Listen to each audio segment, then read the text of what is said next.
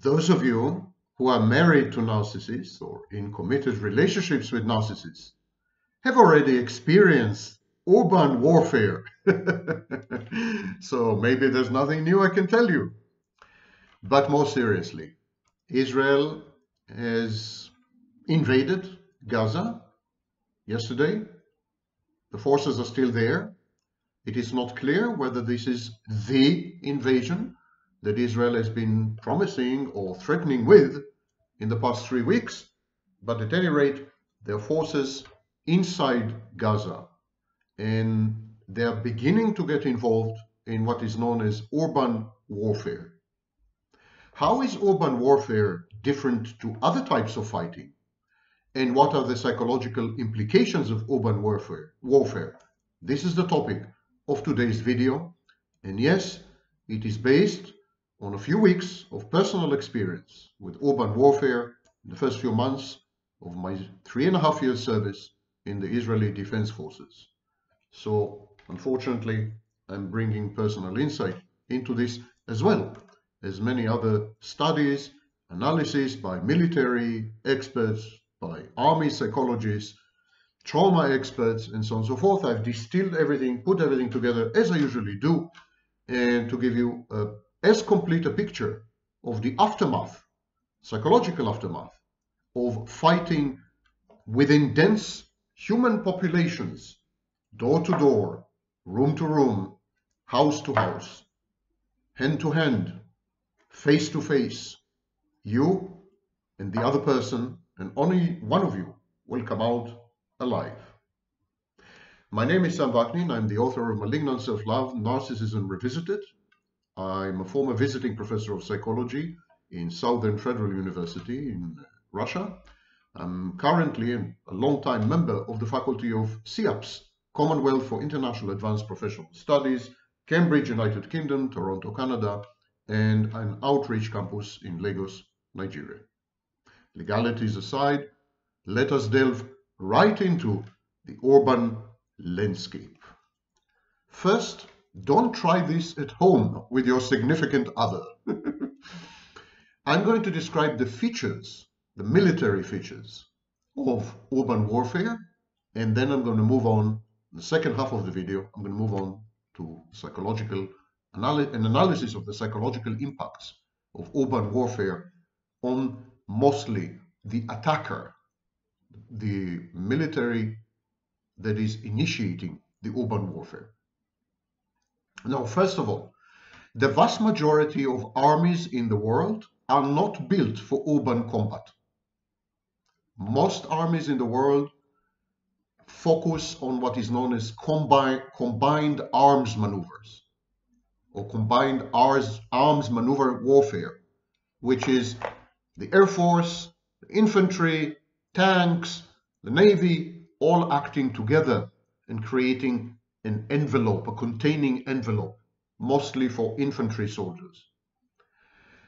The aim of traditional conventional armies is to overwhelm an enemy by concentrating speed and mass at critical points with an element of surprise. So modern armies are highly mobile, and they transfer forces where the enemy does not anticipate. And the idea is to break through defenses and flanks of the enemy, and somehow perhaps to surround the enemy, at any rate, to break the resistance of the enemy. Now, this has been going on since Alexander the Great and Napoleon and others. So there's nothing new in any of this. But this is doubly so with modern armies, modern militaries that include heavyweight elements such as tanks or fighter planes and so on. In cities, all the above means nothing. All the above is actually a disadvantage. The bigger the force that infiltrates a city, the easier a target it becomes. So cities force you to break down into smaller and smaller and smaller units, sometimes only 2 people. And you have to move slowly through side streets, because moving through a main thoroughfare, through a main street, a big street, is seriously flawed, is seriously wrong. You move through side streets, through gates, shortcuts, above roofs, and so on and so forth, in order to reach your destination. And this cannot be done with 20,000 people. So you naturally end up breaking up to tinier and tinier units. And you cannot, with such a small force, overwhelm defenders, overwhelm your enemy. You can do this in a forest, you can do this in a desert, you can do this in a field, but you can't do this in a built environment. And the irony is, the more buildings you destroy, the more defenses you provide to your enemy. Because rubble is optimal. Ruins can be booby-trapped and serve as concrete covers. So you're creating, in effect, your enemy's defenses by bombing buildings from the air, as Israel has been doing for 3 weeks now. So you move in small units, you're much more likely to end up in an ambush or a killing zone. Actually, a well-prepared enemy channels your movement, makes sure that you can move only along a certain axis or a conduit or a venue, so that you end up where they want you to end up, and then they kill you. And then they kill you again. The enemy is hidden. You have to constantly guess. Surprises are the only unsurprising thing. Surprises are the only guaranteed thing. And it's very shocking. It's a percussion. It's a constantly shocking environment. And it involves hand-to-hand combat, face-to-face, eye-to-eye. You smell the sweat of the enemy. You look into their eyes, their pupils dilating. You see the veins in their necks pulsating. It's very, very intimate. It's very intimate. Some people even say erotically charged. It's a life and death dance, repeated over and over and over again until you die. Because your chances to die in urban warfare are much, much higher than in open warfare. The enemy is everywhere. It is underground. It is on the ground. It shoots at you from tops of buildings. So this is a three-dimensional death envelope. You're enveloped by death and destruction. And you begin to develop the belief that you're doomed, that there's no way out of this. And so you begin to behave accordingly, as we'll talk about it later. Sometimes you become much less careful and cautious than you should be, defiant, in your face, defying death, you know. It's a grind. Urban warfare is a grind. There's no clear end, well-defined goals, mission success, mission statement, horizon. It feels like it could last forever. You start with, an army starts usually with shaping operations, preparing the ground. And then urban warfare follows in the form of invading the territory, an invasion. But all the advantages in urban warfare accrue to the defender. Urban warfare is bloody, it's slow, it's complex. That's why it's known in military jargon as the great equalizer. It equalizes the poorly equipped, poorly trained defenders with the highly equipped, highly trained attackers. It equalizes because the defender knows the terrain much better than you do. And so they can counterattack in very, very unexpected ways. And there's always civilian collateral damage. Civilian casualties are absolutely inevitable. Inevitable. And that makes you, the attacker, the bad guy. Even if you are fighting a terrorist organization such as ISIS or Hamas, which is indistinguishable from ISIS, even then you are the bad guy, because you end up killing babies and children and pregnant women and women who could have become pregnant had you not killed them. So you become the bad guy. And there's no way to avoid this, because terrorists fight from within populated urban areas, and they very frequently use the population, the civilian population, as human shields. They maintain their headquarters, their warehouses, their munition dumps, their launching pads, everything within hospitals and mosques and schools and kindergartens and shopping malls. That's a fact. That's a fact in Gaza as well, where major hospitals are actually the headquarters of Hamas operations. And so civilians are going to die. Civilians are going to die. And the idea is to somehow push the defenders or the terrorists or whatever you want to call them, somehow push them into a demarcated location, a boundaried location, and besiege them in these pockets. But these sieges can last like years. Remember Stalingrad? They can last years.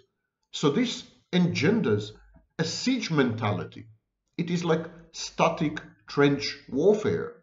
Only trench warfare is in open fields, and this is trench warfare where even the trenches are invisible and shape-shifting. So there's a siege mentality of both the attacker and the defender. They both feel under siege. Now, you don't take prisoners in urban warfare. Anyone moves, you kill them. You kill everyone in sight. Yes, I know. This is a crime of war. This is a crime against humanity. And no military commander would admit to it. And no military, no army would admit to it. But this is how it's done. It's done this way because a prisoner with his hands up could be booby-trapped. A child coming out of a tunnel could carry a Kalashnikov. You don't play games. You don't take chances. You don't speculate and second guess. You shoot first, you ask questions later. So this is total warfare. And as a soldier, you end up killing children. You end up killing women. You end up killing civilians who are somehow allied with the defenders or the terrorists or whatever, clearly allied with them because they emerge with them or from their hiding places. And this is devastating, mentally devastating. Even during the Holocaust, there have been Nazi soldiers and Nazi commanders and very high-level commanders who went bonkers, who went insane, having had to shoot civilian population on a regular basis. Now, most modern urban warfare is carried out at night. It's a night operation because the attacker, which is usually a regular conventional army, has superiority of night vision technologies. So most of these attacks are at night. The warfare is asymmetrical in terms of technology, materiel, supplies, munition, air cover, and so on. And this asymmetry is at its peak at night, where the attacking soldiers can see pretty well and the defending ones are blinded by the darkness. All kinds of assets are used in modern urban warfare. I'm talking about drones, I'm talking about robots, and this renders the fighting impersonal, mechanical, automated, robotic. The assets are airborne, or they're involved in land warfare. To clear rooms, for example, you would send a drone into the room, you send a robot into the room, and blow them up if you see someone there. So it's all very kind of video game. War is a video game. When you blow up a building in a contested urban warfare zone, it's exactly like shooting someone in a video game. And it dehumanizes. It dehumanizes or objectifies the other person. They're no longer human beings. They are just characters in a video game. And we've seen this in the recordings released by WikiLeaks, recordings of pilots, American pilots and others, fighting, bombing humans, but treating them exactly as characters in video games. Now, even in urban warfare, there is a place for combined arms maneuvers. Infantry and commando units guide pilots, fighter pilots, bombers, navy, and artillery as to where to direct the fire. But this leads to a lot of friendly fire incidents. And so, in truth, fighters in urban warfare prefer not to. They use air power and artillery and so on only very, very rarely and scarcely, because they're terrified of their own of their own military. You're on your own. In urban warfare, you are all alone. No one can help you. No one has your back. It's you and only you. There's been an interview that I read with a top Ukrainian commander, Kevliuk, and he said that the heavily armed forces are followed by isolation forces. So you first devastate, destroy the whole area, and then the next echelon, next round, next wave of army comes in and kind of cleans. These are the cleaners, the clean after. And he said the assault echelon carries with it a double supply of hand grenades, disposable grenade launchers, jet flamethrowers, anti-tank missiles, manpads. Combat medics in armored evacuation vehicles wait at a distance of visual communication, just in case they're needed. He says, never walk the streets. Yards, private buildings, holes in fences and walls are the way to victory.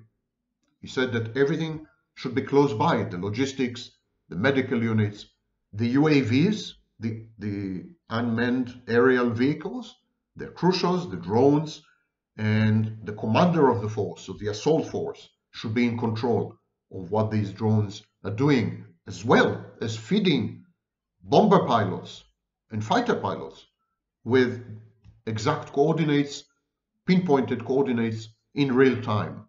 So airplanes are always above head, waiting to attack, and they usually do so within seconds. Kevliuk mentions something very important, which leads us, segues into the second part of this video, which is the psychology.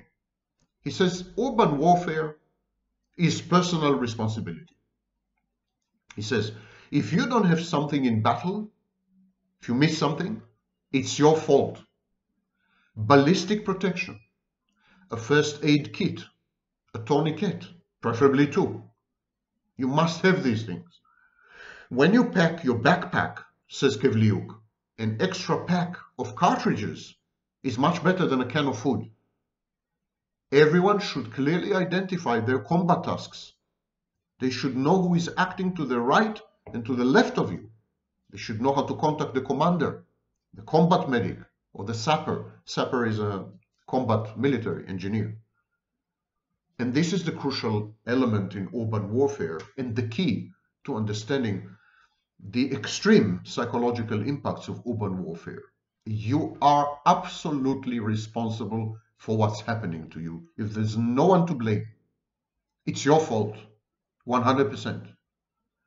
And no one has your back, and no one supports you, and you're on your own, and it's life and death, and it's hand to hand, and it's knife to belly, and it's just the way it is.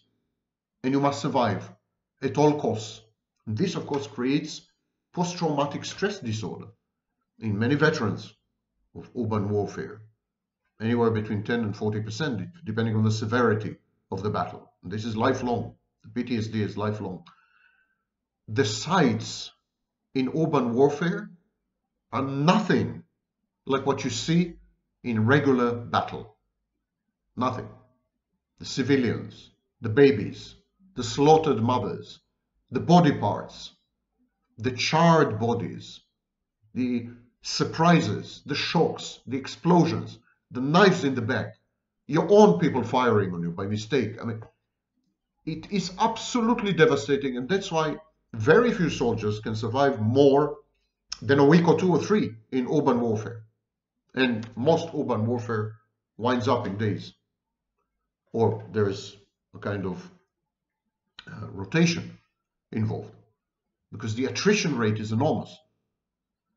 You see, in urban warfare, very often there's no movement, no discernible movement, and there's no way to define your accomplishments. It's like a bit of a frozen scene. It's very surreal, very nightmarish. And gruesome death, gruesome forms of death, are your constant companion. The stench, the visuals, you wake up to it, you go to sleep to it, if you catch some sleep. Very few are able to sleep, and this becomes your scenery, this becomes your life, this becomes your environment, and you don't hesitate to step on bodies, to eat next to a decapitated head or a dead baby. You get desensitized. The enemy becomes so many body parts, totally dehumanized. By the way, there's the same effect in the medical profession. Medical doctors often describe the same effect, especially in specific departments like emergency rooms and ICUs and so on.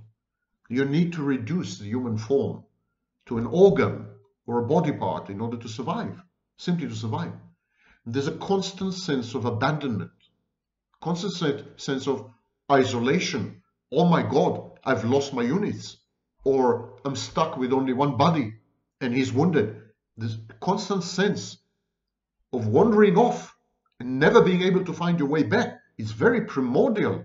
It's like a tiny infant in a giant shopping mall having lost his or her mother. There's extreme dependency on other people. So there's an external locus of control. You feel that your life is determined from the outside, and there's nothing much you can do about it. The next explosion, the next mine, the next booby trap, the next knife in the back, the next attack, the next terrorist, the next defender, the next whatever, freedom fighter, whatever you want to call them. Where from? Up, down, under, this room, that room, rubble, this child, this woman, what? You're constantly on the alert. It's a flight or fight response taken to extremes. And this external locus of control is a form of surrender. You give up on your life, in effect. You continue to go through the motions like a zombie. And there's a lot of splitting going on. The enemy becomes diabolical, demonic, worthy of extermination, extinction, and eradication, regardless of any human considerations, let alone legal or criminal considerations. I mean, you just need to kill this thing out there that is no longer human in your eyes and threatens your life on a constant basis because it is evil. This, of course, provokes alloplastic defenses, inability to take responsibility for what you've done, because if you do, the trauma will be all-consuming and destroy you from the inside. So you deny it. It wasn't my fault. I had to do it. I had to do it to protect myself, to protect my buddies, to protect the country, whatever. So there are a lot of alloplastic defenses involved. At some point, you simply give up on acting human, and you defy the defenders or the terrorists.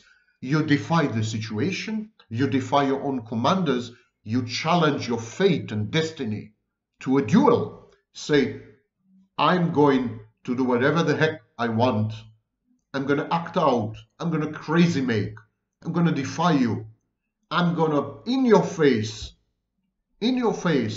challenge my own mortality. Let's see who wins. And this leads to behavior that is very risky and often leads to death. At a point where you say, I no longer care, see if I care, I'm going out there and I'm going to shoot like crazy everywhere. I'm going to spray the whole compound. I don't care. The minute you say, I don't care, you're doomed, you're lost. And there's a moral collapse attendant upon it. You're no longer a moral agent or a moral person. You act more like a predator, an animal. All the veneer of civilization melts down, dissipates, and what's left is animal versus animal. You look like an animal. You haven't showered in days. You're caked with mud and sweat and blood. You're terrified inside. Your eyes peer through the mud-caked mask, and they're demented. You look like a deranged escapee from a mental asylum, and all you can think of is how to kill, kill, kill. You become a killing machine, and you develop magical thinking. There's all kinds of superstitions, talismans, mascots, sentences you have to repeat to yourself, and this is a sequence of activities which will kind of isolate you, offend you, or defend you from bad happenings. This is obsessive compulsive. These are obsessive compulsive rituals. The only defense you're left with, primitive, against the horror that you find yourself embedded in and perpetrating. Because perpetrating also bears a mental cost. This, ladies and gentlemen, is urban warfare. And should Israel invade Gaza, full-scale invasion, this is what awaits both the Israeli army and Hamas fighters. None of them will be spared the agony of fighting and then the agony of recalling the fighting and the trauma that will never leave them for life.